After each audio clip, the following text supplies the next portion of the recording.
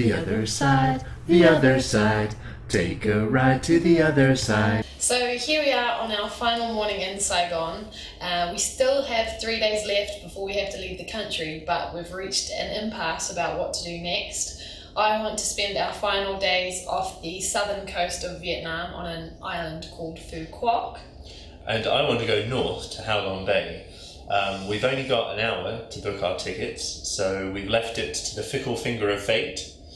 Heads Phu Quoc, tails Ha Long Bay. So, fingers crossed. Phu Quoc it is.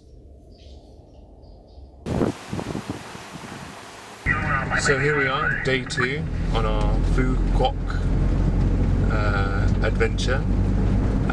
The first day, the first night, we stayed at a pretty average, overpriced hotel. The beach was very nice, but apart from that there wasn't really much to show you.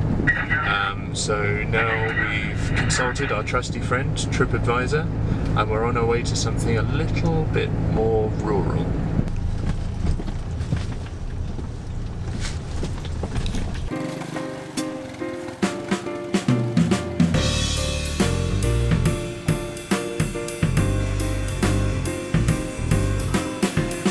And we've ended up here at Mango Bay Resort, which is a beautiful eco lodge set in a secluded part of the island. We could easily stay here all day drinking a few drinks and enjoying the exquisite scenery, but we're about to go exploring. First to the butterfly garden just next door, before we take an intrepid scooter journey to the northwestern part of the island.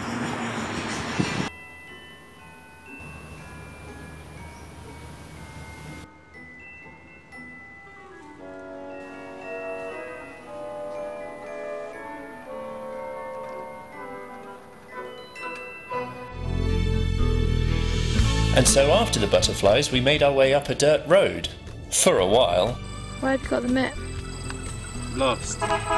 Lost without a trace. I don't know how to get home. At least you look pretty cool. I do look pretty cool.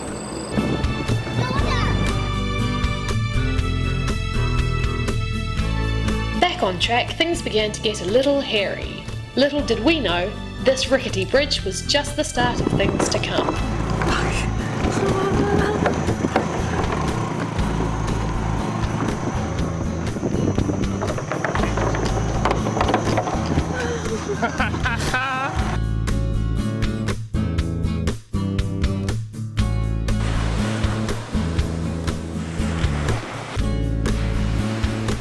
It was worth it though. We arrived at a secluded beach just in time for beers, which was very nice. Cheers. Cheers. Yourself. Cheers yourself. We should have stayed for dinner. Even the dogs get fresh prawns.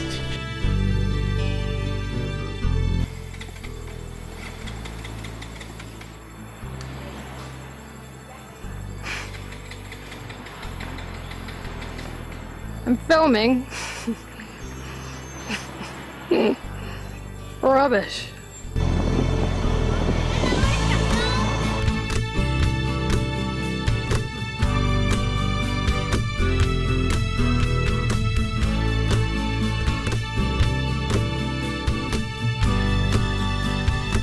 Onward further, no one mentioned it had been raining the week before.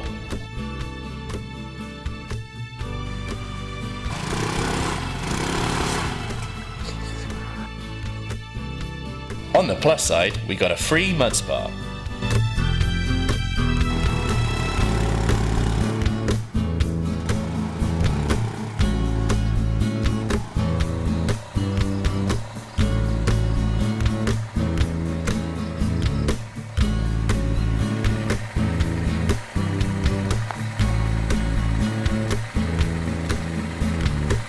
As you can see, pristine working order.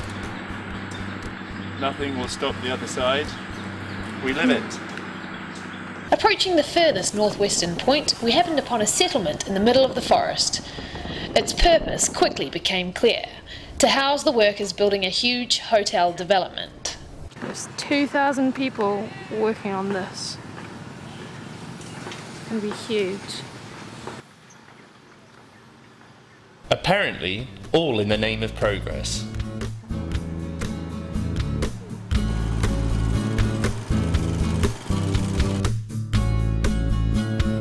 Homeward bound, chasing a beautiful sunset, we contemplated what the future had in store for the largely untouched Phu Quoc.